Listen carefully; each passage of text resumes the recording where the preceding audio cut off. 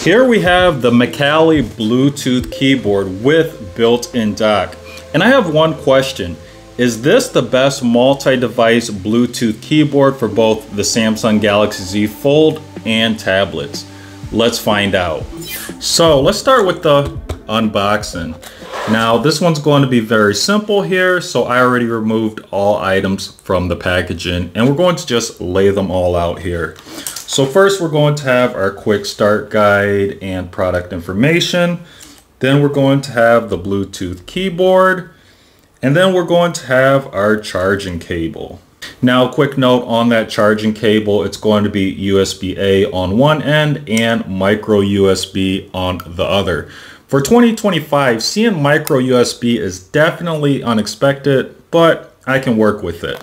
Now, the cable itself is fairly long, so you can use the keyboard while plugged in as long as you are close to an outlet. So let's focus more on the keyboard.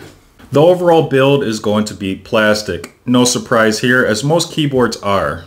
A majority of the keys are going to be circular and others will have rounded outside portions. A cutout above the keys is going to serve as a dock for your devices, think smartphones or tablets.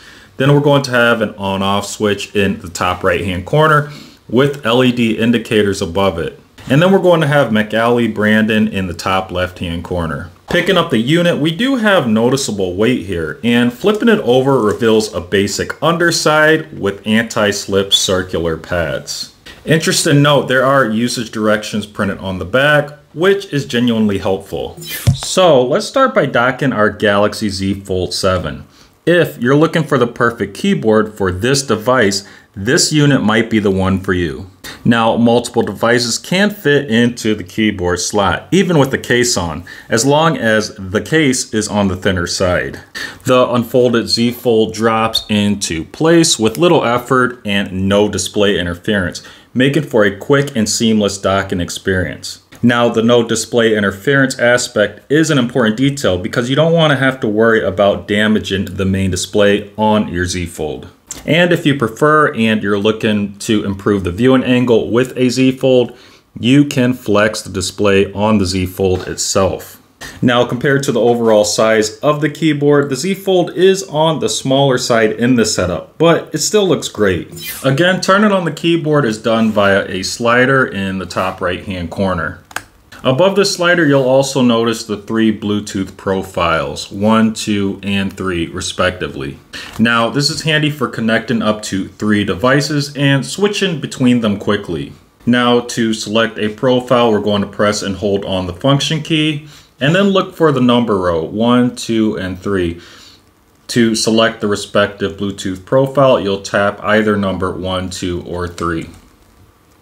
And you'll see that LED indicator in the top right hand corner will highlight the color that relates to the number key that you pressed.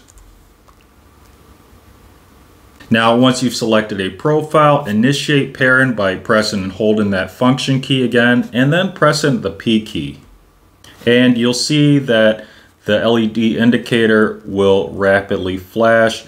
That corresponds to the selected profile that you picked that is now in pairing mode. Simply open your device's Bluetooth settings, locate the keyboard, and select it. Pairing is quick and easy. Overall, I'm happy with the key design here. Again, we have rounded keys, and key travel is solid with satisfying click feedback, although there is a slight squeak to some of the keys. In fact, I typed the majority of this video's content ideas on my Z Fold using this keyboard, and it performed impressively. Now, you can use the Macally keyboard with other devices, and this is where the multiple Bluetooth profiles really come in handy. So if you have other devices like the Galaxy Tab S9 11-inch, for instance, this keyboard works well with them too. It also drops into place for quick docking. In fact, I actually prefer this keyboard for my Tab S9. It docks faster than the Dexnor unit we reviewed and supports multiple devices seamlessly. While this keyboard does perform well overall, there are a few minor drawbacks. First, once your device is docked, there's no angle adjustment unless you're using the Folds Flex mode. If you're using a traditional device like a tablet, you're limited to a single viewing angle. Second, there's no trackpad. That may or may not be a deal breaker depending on your workflow. And third, charging. The keyboard is rechargeable via a port on the right side, but in 2025, it's still using micro USB, which feels borderline criminal. That being said, the charge port style shouldn't be a huge issue since the keyboard itself should hold a charge for quite a while. Also, when it comes to not having a trackpad, personally, I was fine tapping on the display of my Fold or tablet to make selections before returning to type in. So that is it for today's content. As always, thanks for watching and may the universe flow in your favor.